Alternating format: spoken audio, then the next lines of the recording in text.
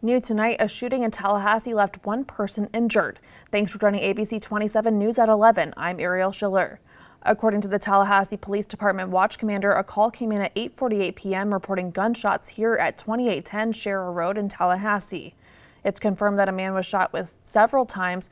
He was taken to the hospital and is in stable condition. No arrests have been made. ABC 27 could not confirm with the Tallahassee Police Department any information on the suspect or whether the public is in danger at this time. An investigation into the shooting is ongoing. For more details as the story develops, head to our website, WTXL.tv.